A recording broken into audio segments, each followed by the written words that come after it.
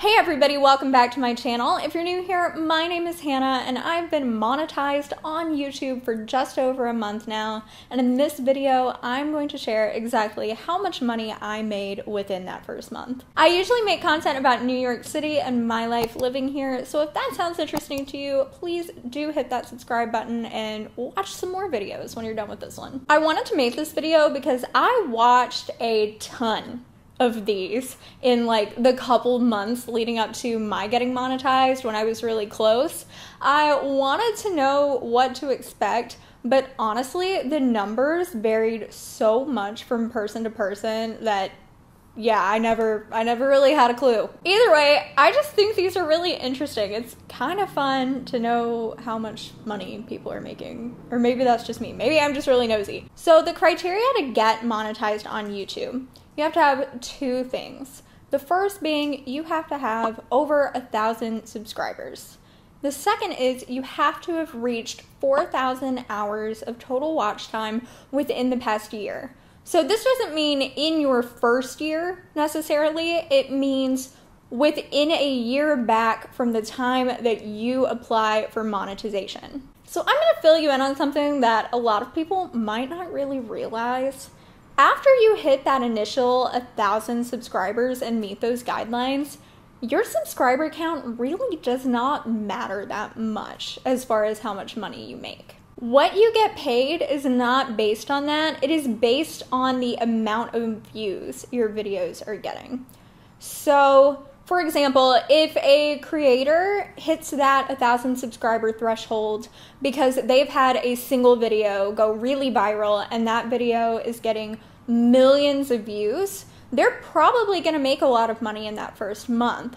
Whereas if it's been a very gradual sort of thing, like for me, you're probably not going to make as much. So let's get into my stuff. I posted my first YouTube video on September 19th, 2020. So it took me just over a year and 8 months to get monetized. I actually hit my first 4,000 hours of watch time in less than 6 months and maintained it the whole time, but the subs were just taking a lot longer for me. In the beginning, I had 2 videos do pretty well, and I think that most of those watch hours came from those 2 videos. On May 9th, 2022, I finally hit 1,000 subscribers and I applied for monetization right away and was approved on May 12th.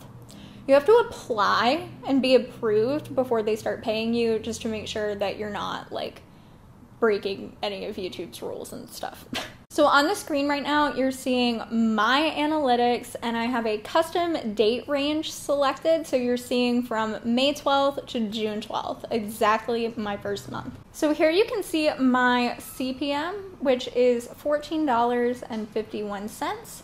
CPM stands for cost per mil, and it essentially just means the amount of money that advertisers are paying per 1,000 views on a monetized video. If you want to read YouTube's description of this, you can pause the video now. So this middle number, $5.55, is my revenue per mil, which is the money that I am actually getting paid per 1,000 views. This is lower because this is after it factors in YouTube's cut of the ad revenue, and it also factors in things like YouTube Premium, channel membership, super thanks, things like that. By the way, I do have super thanks activated on my channel and I've never talked about it. It's a newer feature. It's kind of like super chats for live streams where you can tip, except now you can do it on regular videos too. So, you know, if you feel so inclined, I would really appreciate it. Anyway, if you want to read YouTube's spiel on what RPM is, pause the video now. So it's important to note that these numbers are constantly changing. This is just an average over that 1 month period, and they vary from video to video. So if we take a look at some specific videos, you'll see that the CPM and RPM are a lot higher on my video where I walked the entire length of Broadway than they are on my video where I reacted to the absolutely ridiculously priced New York City apartment listings on Street Easy. However, I still made more money from the Street Easy video because it had a lot more views. By the way, definitely subscribe real quick if you are into apartment tours and apartment hunting type content, because I have a New York City apartment hunt video coming up next week and it's a doozy.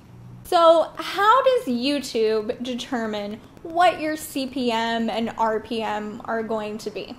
To be honest, it's still a little bit of a mystery to me, but here's what I gather. It all depends on what the advertisers that want to advertise on your content are willing to pay to do so.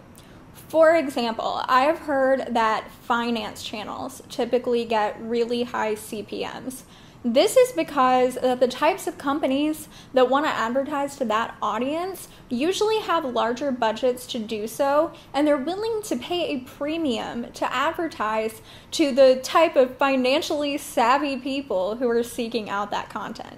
This is maybe a little bit of a reach, but you can even see here on my What I Spend in a Week video from last year, my CPM is $19, which is high for me. And, you know, that video was about money. By the way, that went up way before I was monetized, so the reason I've made like pennies off that video is because it hasn't actually gotten many views since I've been monetized.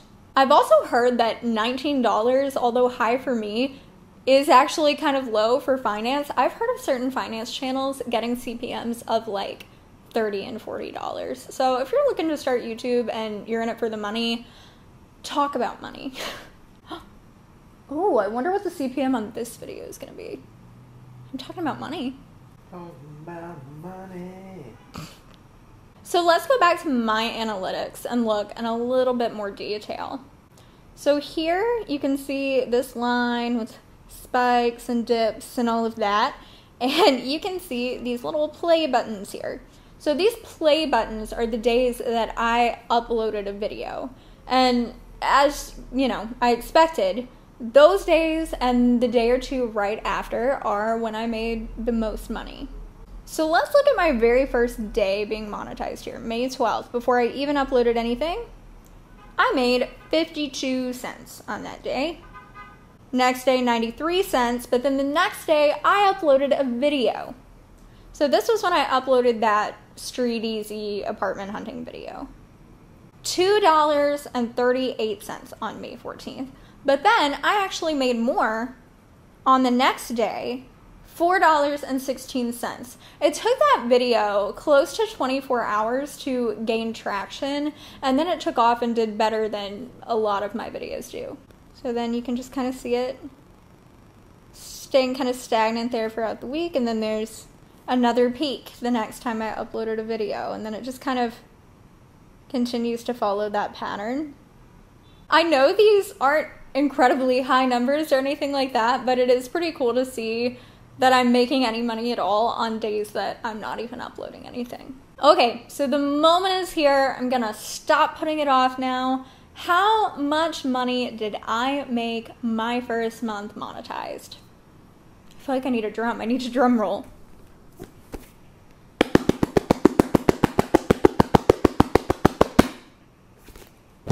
$48.21. I made $48.21 in my first month as a monetized YouTuber, and I really don't have any idea if that was more or less than I expected. I'm not mad about it, you know? I made money. I was doing this for free for over a year and a half, so it's pretty cool to see it paying off at all, regardless of what the number is. I also feel like I should mention that even though this is my first month monetized on YouTube, I have been posting some of my content on a news-based website called Newsbreak since September of 2021, and they do pay me. The money I make from there varies a little bit month to month depending on how many Newsbreak appropriate videos I have made in a month. I typically don't put blogs or anything personal over there. It's really just my informational New York City based content that goes over there. So the money does vary depending on if I've made 2 videos or 4 videos in a month that go up over there. So even though I put up less content there than I do on YouTube, I usually make between $50 and $150 a month on Newsbreak, as their RPMs do tend to be a lot higher. Also, while we're talking about it, I don't plug it too much, but I do have a link in the description to download the Newsbreak app.